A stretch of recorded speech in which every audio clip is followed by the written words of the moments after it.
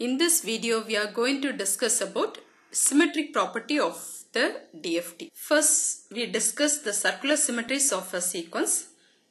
Then we will see the symmetry property of the DFT. We know that endpoint DFT of a finite duration sequence is similar to the endpoint DFT of a periodic sequence.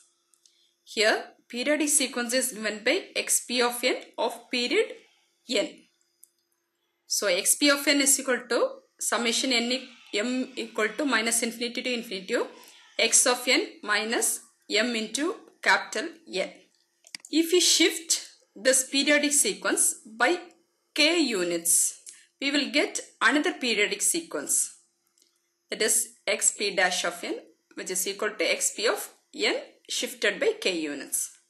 That is represented by summation m equal to minus infinity to infinity x of n minus k minus m into capital N. Here the periodic sequence is given, which is repeated. The same sequence is represented in a circular form. This x of 0, x of 1, x of 2 and x of 3 value, which is represented in anti-clockwise direction. It's also a periodic sequence which is shifted by 2 units when compared with the previous figure. Here this is x of 0, this x of 1, the values are shifted. The finite duration sequence is given by x dash of n, which is equal to the periodic sequence for the period of 0 to n. 0 for the other durations. Generally, the circular shift can be represented as the index modulo n. X dash of n is equal to x of n shifted by k modulo n, which is also written as x dash of n, which is equal to x of n minus k modulo n. The endpoint sequence x of n is circularly even if it is symmetric about the point 0 on the circle. That is, if it is symmetric about x of 0, then x of capital N minus n will be equal to x of n.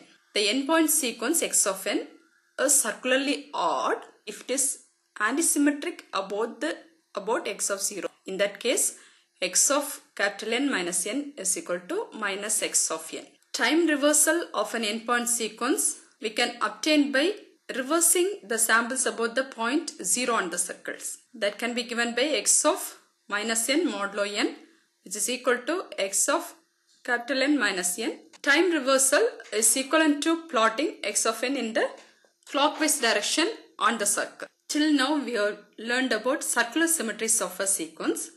Now we will learn about symmetric properties of DFT. Assume the endpoint sequence x of n and its DFT x of k are both complex valued. Then the sequence can be represented as x of n is equal to xr of n plus j into xa of n. This real part, this is imaginary part. Similarly, its DFT is given by x of k is equal to xr of k plus j into xa of k. This real part and this is imaginary part. For the sequence x of n, the DFT is given by x of k, which is equal to summation n equal to 0 to n minus 1 x of n into e power minus j 2 pi k n by n. The DFT is given by summation n equal to 0 to n minus 1.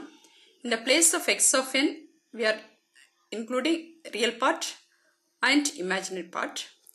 E power minus j 2 pi k n by n is represented as cos theta minus j sin theta. So cos 2 pi k n by n minus j sin 2 pi k n by n. Multiplying these terms, so the first term is xr of n into cos 2 pi k n by n. Second term is j into xi of n cos 2 pi k n by n. This term is xr of n minus j sin 2 pi k n by n. The next term is minus of j into j, that is j square. J square is minus 1. Minus 1 into minus becomes plus into xi of n sin 2 pi k n by n. Now we are going to separate the real part and imaginary parts.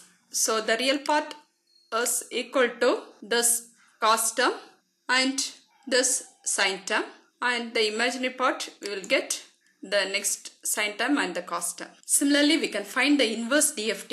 We know the inverse DFT is given by x of n, which is equal to 1 by n into summation k is equal to 0 to n minus 1 x of k into e power j 2 pi kn by n. Instead of e power minus j, we will get e power j 2 pi kn by n. So in that case, we will get cos theta plus j sin theta. So similarly, if you are separating the real part and imaginary part, we will get xr of n and xi of n. For real and even sequences, if x of n is a real and even sequence, in that case, x of n is equal to x of capital N minus n. X of n is real and even. Xi of k is equal to 0. In that case, the DFT is equal to x of k. We will get only this cosine sequence. Similarly, IDFT also reduces to this term. So, we will get only the cosine sequence. Suppose x of n is real and odd sequences, then x of n is equal to minus x of n minus n. XR of k, the real part of DFT, is changed to 0. In that case, the DFT reduces to this sine term. IDFT also reduces to sine term. If the sequence is purely imaginary sequence, in that case, x of n is equal to j into xi of n. And in that case, xr of k will be equal to xi of n into sine 2 pi kn by n. Xi of k is equal to xi of n into cos 2 pi kn by n. Here, this xr of k is odd and xi of k is even. If xi of n is odd, then its DFT xi of k is equal to 0 and hence x of k is purely real. If xi of n is even, then xr of k is equal to 0. So, the DFT x of k is purely imaginary. These are the symmetric properties of DFT.